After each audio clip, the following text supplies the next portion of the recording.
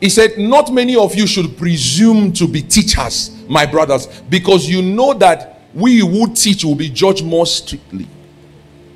The moment you're a teacher, as you are holding mic and you are talking, you see, when God wants to judge, the one that is not a teacher, God, you that you hold mic to always talk and say, thus saith the Lord. The way God will judge you, the way God will pay attention to what you are saying, you'll be shocked about it. So don't just say, oh, I want to start.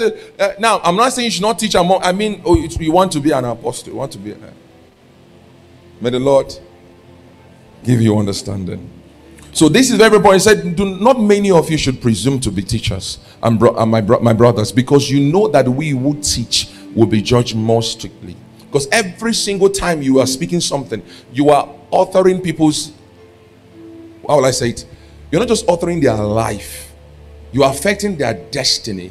You are affecting the children unborn. You are affecting everything, because whatever I teach you, whatever you hear is what you become. So if I feed you lies, you produce evil seeds. And that is why God pays attention to everything a man of God is saying. And that's why you see man of God, when they want to share their opinion, they say, oh, this is my personal opinion, don't work with it, it's not a doctrine. What they are trying to do is because of the angels that take account. I mean, I think somebody, I've shared this testimony before. There's an angel that walks with me that takes account of everything I say. Yeah, I've shared it before. And somebody, I've actually seen this angel before that walks with me, that carries paper and takes. So even when I'm giving prophecy, the angel will be writing it. Now, not everyone is called to be that leader for you. So I want you to understand, before you say now you want to be a pastor, so that people, they'll be calling you daddy. Okay.